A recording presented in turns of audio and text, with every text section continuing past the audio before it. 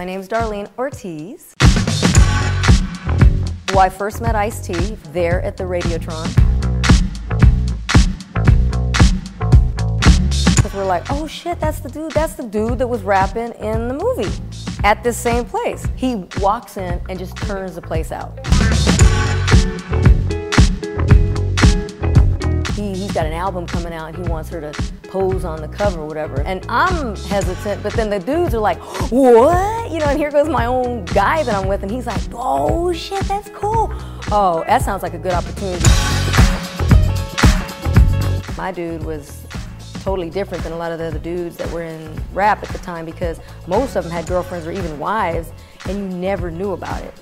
But he had me so in the front with him, right along with him, that's how I became part of his career. So it was kind of awesome. I mean, I was literally part of that whole movement with him, and it was would change the rest of my life.